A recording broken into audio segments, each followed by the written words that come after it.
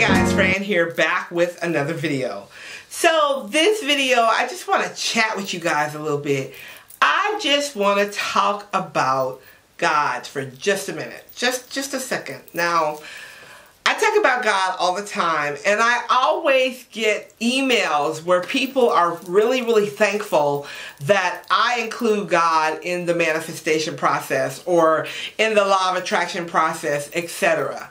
So here's the thing.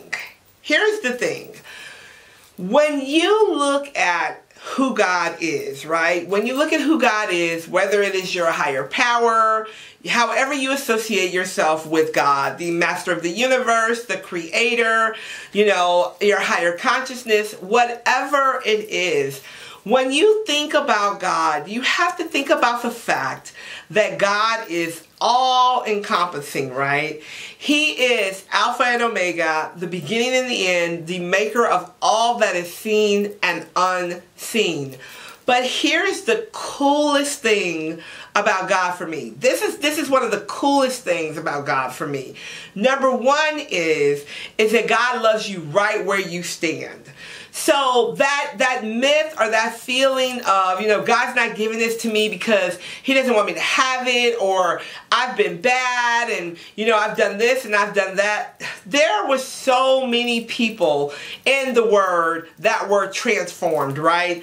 That God used to heal people, that he used to give messages through, that he used as his people, as his light. And some of these people were not good people, right? They didn't start out as being the Apostle Paul or, you know, David, or, you know, they didn't start out being squeaky clean, right? They were cleaned up through the process, okay? So when you think about God and you think about how God loves you, do you really think that God would want you to do without anything?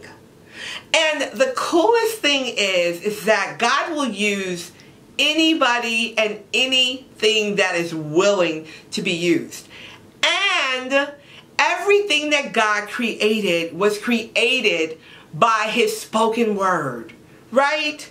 He thought about it, you know, this is just how I kind of visualize it, right? Like, he thought about it and he said, it would be so nice to have. Wouldn't it be nice if? This would be so great if, right? This is just how I visualize it.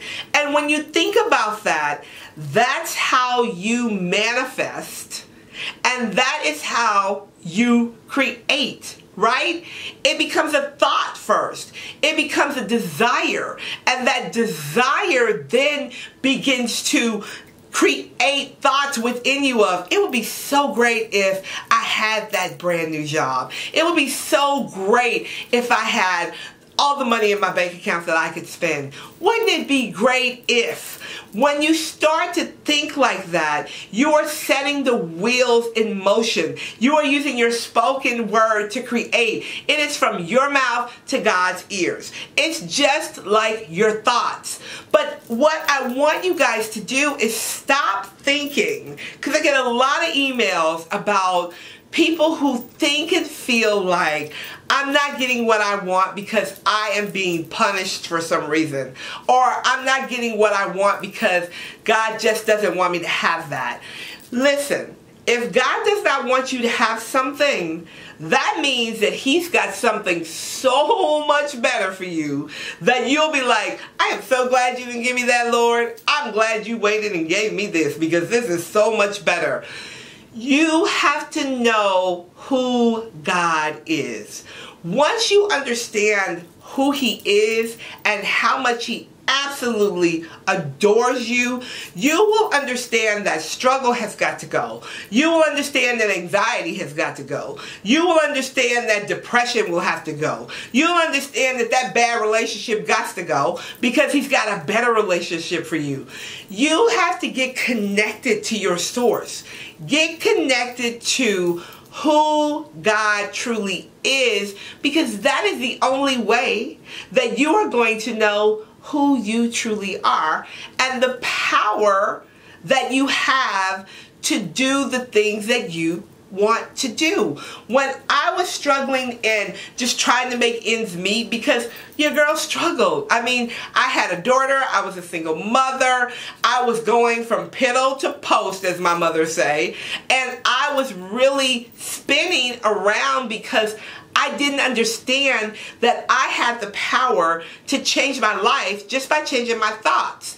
And you hear people say that and it sounds really simple, but what I had to understand is, number one, it's a practice. It is something that you have to work on, especially when you're programmed a certain way.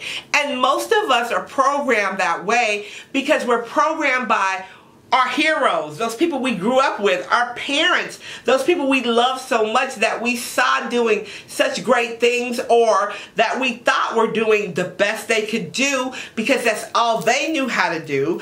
It programs us to just be mediocre, right? Or to just kind of fly under the radar and allow it to be. But once you really begin to dig deep and you begin to understand that you are connected to the power of the Creator, I'm going to let y'all sit with that for a minute. You are connected to the power of the Creator of the universe. There is nothing that you cannot do, be, and have.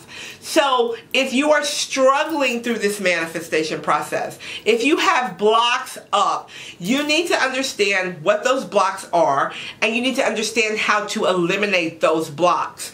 That's where it starts. It starts with the programming that you have. It starts with the way you've been taught, the things that you tell yourself, the things that people have told you that you have allowed to sink into your spiritual DNA that has you stuck. But here's the good news. Once you know who you are, and once you know who God is, you can change all of that. And when I say all of that, I mean all of that. You are connected. You are always connected. God loves you and He wants you to be happy. Don't let anybody tell you any different. I will talk to you guys later. Thank you for watching and make sure that you subscribe. Bye for now.